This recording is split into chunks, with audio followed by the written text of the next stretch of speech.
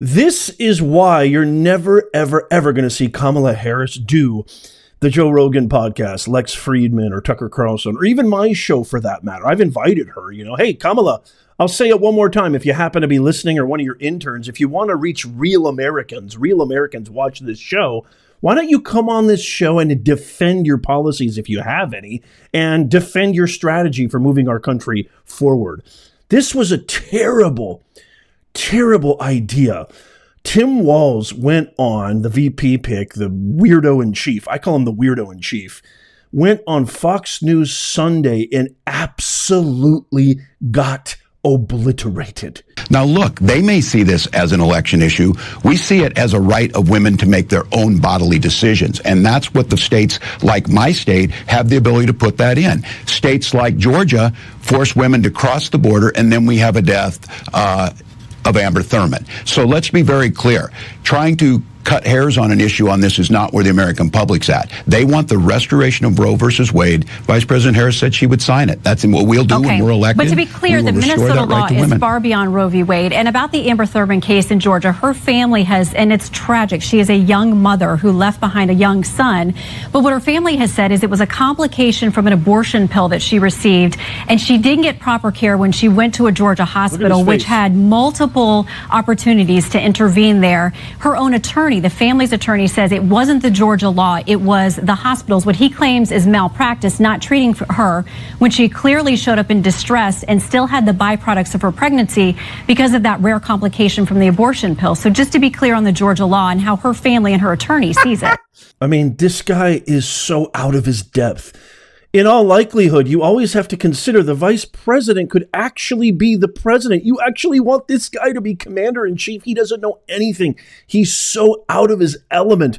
Bill Ackman, the famous hedge fund business leader, said he felt sorry for Tim Walz because he seems like he's just way over his head. I don't feel sorry for this guy. I think this guy has ran Minnesota into the ground, and now he wants to do the same thing with our glorious republic at a much higher level. This is a very dangerous man. Here he is being destroyed by Shannon Bream on the border wall, which now apparently him and Kamala are in favor of. Check this out. The vice president has made it clear that she has policies that make a difference. Her border policies are the most strongest, the fairest we've seen. It's but now, Governor, a lot of people, including your own party, would not join that statement. There are millions of people who have come here over the last few years that, they see this as an open border. Disaster. Well, simply, we have a policy. Donald Trump sees it as a political. Look, James Langford in Oklahoma. Excuse me, Dumbo. Hey, Dumbo, pay attention. Look at me right now. You're talking to a man now, you child, you infant, you petulant waste. You have the audacity to look America in the face? Didn't your handlers prepare you a little bit better than this? You have the gall. You have the temerity to look the Americans in the face and say that charlatan in chief, the most phoniest human being that's probably ever breathed oxygen on the planet, you're going to tell the American people that she actually has the strongest border policy when we've seen 18 million plus illegal border crossings? We've seen the largest illegal invasion in the history of our country. The very Border Patrol Union and ICE agents came out viscerally denouncing Kamala Harris and endorsing Donald Trump, saying that Kamala Harris is the worst thing that could happen in this country. These are the people who are on the front line. You actually have the balls, Tim Walz, to say this to the American public? The Border Patrol agents, the Wall Street Journal, the Chamber of Commerce all said pass this legislation. You have to have Congress to authorize 1,500 new border agents. You have to have Congress to authorize DOJ to speed adjudications on these asylum claims. Those are things that would actually work. Donald Trump told us for 4 years he would deal with this. He didn't. He didn't build his wall, 2%. Mexico didn't pay for it. This is a real bill that has bipartisan support, it has the experts on board, and it starts to tackle these issues. And we don't have to resort to demonizing people. We don't have to resort to making up or crafting stories, as Senator Vance said he did. Those things were not happening in Springfield, but it doesn't mean that we can't pass a piece of legislation to strengthen our border. That's what Kamala Harris is talking about. Well, She's talking Governor, about solving the problem. That piece of legislation does include the wall that you guys have been so, you've disparaged that. I mean, the vice president has as well, so I don't know if she really intends to move forward with that. But it was negotiated by 3 or 4 senators, and many Republicans came out against it long before President Trump indicated he didn't like it either. Look at that face. Is that the face that you want negotiating with Vladimir Putin, Xi Jinping of China, Kim Jong-un, leaders across the world, with the Ayatollahs, Hezbollah, the Saudis? You think this guy's going to command respect? My fellow Americans, they're laughing at us, and they want to put Dumbo as number 2 in charge, and the worst, phoniest Dumbo as number 1 in charge. I mean, this is insane. Is that the face of confidence? You're never going to see these guys do a show like this, ever. We are 28 days away. You're never going to see another show like this, ever. Here he is now, absolutely getting destroyed by Shannon on trying to defend his radical stance on abortion with no limits. I mean, if we let these abortion extremists get near the levers of power, we are in serious trouble, America. Listen to this. I want to clarify what the law is there in Minnesota. Abortion Finder, a website that helps women find access, says abortion is legal throughout pregnancy in Minnesota. There is no ban or limit on abortion in Minnesota based on how far along in a pregnancy you are. You signed the bill that makes it legal through all 9 months. Is that a position you think Democrats should advocate for nationally? Look, the vice president and I have been clear. The restoration of Roe versus Wade is what we're asking for. But that law goes far beyond Roe v. Wade. To make her own choice. The law is very clear. It does not change that. That was been debunked on every occasion. But wait. Let's agree. What you signed is there's not a single limit through 9 months of pregnancy. Roe had a trimester framework that did have limits through the pregnancy. The Minnesota law does not have that. This puts the decision with the woman and her healthcare providers. The situation we have is when you don't have the ability of healthcare providers to provide that, that's where you end up with a situation like Amanda Zaworski in Texas, where they are afraid to do what's necessary. This doesn't change anything. It puts the decision back on to the woman, to the physicians, and we know that this is simply something to be brought up to be very clear. Donald Trump's asking for a nationwide abortion ban. Wait, he and has again, said that we don't see this he as has a said winning repeatedly campaign. that he will not sign a national abortion ban. Are you calling that just, it's a flat out lie? That's misinformation. Yes, of course, and Senator Vance has in the past said so too. Now look, they may see this as an election issue. We see it as a right of women to make their own bodily decisions. And that's what the states like my state have the ability to put that in. States like Georgia force women to cross the border, and then we have a death of Amber Thurman. So let's be very clear.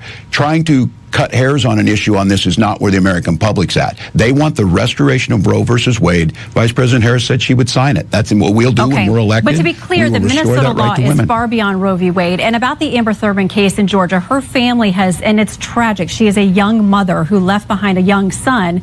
But what her family has said is it was a complication from an abortion pill that she received, and she didn't get proper care when she went to a Georgia hospital, which had multiple opportunities to intervene there. Her own attorney, the family's attorney, says it wasn't the Georgia law, it was the hospitals, what he claims is malpractice, not treating her when she clearly showed up in distress and still had the byproducts of her pregnancy because of that rare complication from the abortion pill. So just to be clear on the Georgia law and how her family and her attorney sees it. Then lastly, here you see Shannon confront Weirdo in Chief on all the lies, especially him lying about being in Tiananmen Square. It's just preposterous when there's actual conclusive evidence that he wasn't anywhere near Tiananmen Square during that disaster. Check this out. Listen, before we go, because I wish that we had a full hour, I want to give you a chance, because you called yourself a knucklehead this week, to talk about some of your misstatements. Yes. You've modified your story or explained that you misspoke about things involving your military rank, about carrying a weapon in war, your 1995 DUI arrest, using IVF to have your beautiful children, Gus and Hope, being in Hong Kong and China in the summer of 1989 during the Tiananmen events, A lot of people would say they couldn't get away with saying, I'm just too passionate, my grammar's not right, I'm a knucklehead. What do you say to the American people who think, I don't know that I can trust this guy with all those modifications to be the potential commander-in-chief of this country? Yeah, well, I think they heard me. They heard me the other night speaking passionately about gun violence and misspeaking. And I got to be honest with you, Shannon, I don't think people care whether I used IUI or IVF when we talk about this. What they understand is Donald Trump. Excuse me. You're not running for assistant manager at Hardee's. You're running for the #2 position, potentially the #1 position of the greatest constitutional republic of all time. And you've lied repeatedly. And your woke mafia, leftist, Marxist media hasn't brought you to task once, hasn't held you accountable once. Why are you lying? Would resist those things. Look, I speak passionately. I had an entire career, decades before I was in public office. They know, and I'm very... Speaking passionately is not the same thing as lying through your teeth, you LAD lion-ass dog. So that was an absolute disaster. He lied the entire time. Weirdo-in-chief Tim Walz, he just lies about Trump. He lies about Vance. It's all the same, parroting the same talking points that the woke media, that Obama, Clinton, Soros, that they all constantly and consistently lie and spread misinformation about Trump, about Vance, lying to the American people. It's literally election interference. And then here comes the phoniest of the phoniest. Kamala Harris goes and does a podcast called Call Her Daddy. If you look at the bottom of your screen, you'll kind of get an idea of what kind of shows and what kind of topics this show covers, because I can't even say them out loud. But listen to this unbelievably preposterous response from Kamala Harris, where the host actually asks her point blank, why are you here? Watch this. What made you want to do Call Her Daddy today? Well, I think you and your listeners have really got this thing right, which is one of the best ways to communicate with people is to be real. You know, and to talk about the things that people really care about. I mean, what I love about what you do is that your voice in your show is really about your listeners. And I think especially now, this is a moment in the country and in life where people really want to know they're seen and heard and that they're part of a community, that they're not out there alone. And so I'm really glad to be with you. Word salad, meaninglessness, nothingness, vapidness, vacuousness, empty vessel, shell of a human being. Comrade, phony-in-chief, Kamala Harris. My favorite clip is when the host of the Call Her Daddy, she actually has the idiocy and lunacy to say that your show keeps it real. When they're talking about, you saw the topics that were circled. My God, you can't make this stuff up. I mean, this is like a bad dream. Host asks her point blank, why should we trust you, Kamala Harris? Watch this and check out the beautiful montage. Why should we trust you? So I'll say this. Look, you can look at my career to know what I care about. Roll the tape. All that is called Bidenomics. It's a term we're very proud of, I must tell you. Responsible behaviors among everybody in the community, and just because you legally possess this is when she was in California, ruined my state. Home doesn't mean there's that we're not greasy walk Gavin into Newsom. Home and check to see if you're old footage 20 years ago. The way you conduct your affairs. Have you heard from... You're considered the most liberal United States senator. Somebody said that, and it actually was Mike Pence on the debate stage. But yeah, well, actually, the nonpartisan GovTrack has rated you as the most liberal senator. You supported the Green New Deal. You supported Medicare for all. And yeah, I am a radical. If they fail to act as President of the United States, I am prepared to get rid of the filibuster to pass a Green New Deal. I am supporting the Green New Deal. I didn't talk about the Green New Deal. You mentioned that, and it's a resolution that I supported, and I support the goal And she's traditionally been soft on crime. She's traditionally been very supportive of sanctuary cities and protective of illegal aliens. I support our sanctuary law. And as a matter of fact, she once delayed the trial and protected an illegal alien who went on to murder 3 innocent people.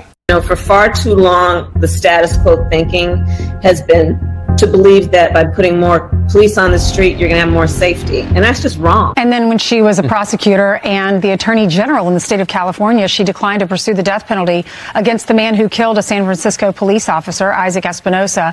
And then she also was in favor of passing Prop 47 in California. She supported that. That's the one where if you go into a department store and you steal under $950, you're just charged with a misdemeanor. I'm proud to stand with my colleagues and friends and support Medicare for all.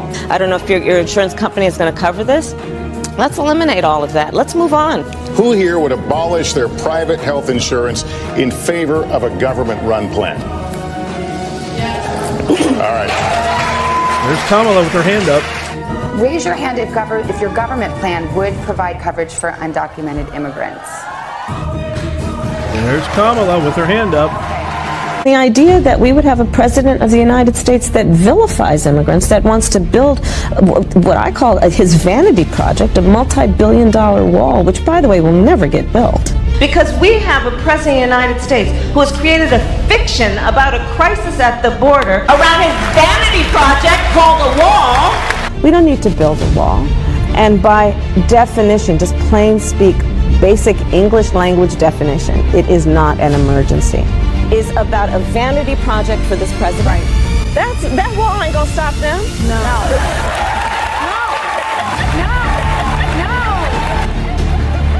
No. Over 13,000 non-citizens have convictions for homicide. There are another 15,811 non-citizens convicted of sexual assault who are roaming the country right now.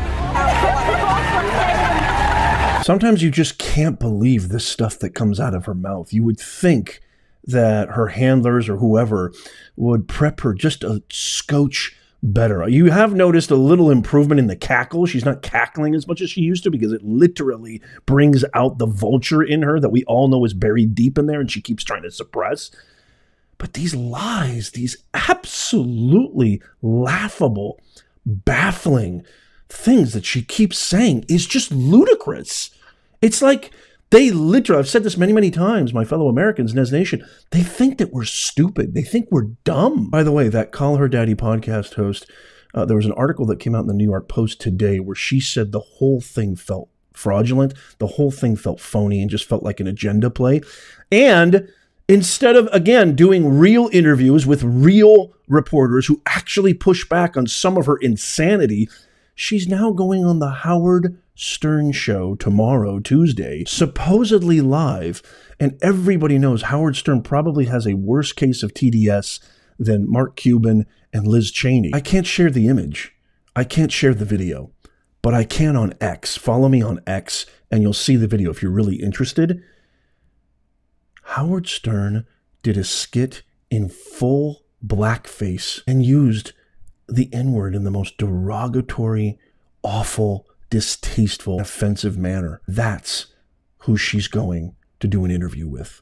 What does that tell you? I can't wait to get your thoughts on this. Give me your thoughts on Weirdo in Chief, Tim Walz, as well as what you just heard from the Call Your Daddy. I'm going to throw it out there one more time, Kamala. If you happen to be listening or one of your interns happen to be listening, I will be so grateful for you to come on our show, talk to us, and reach real Americans who watch our show.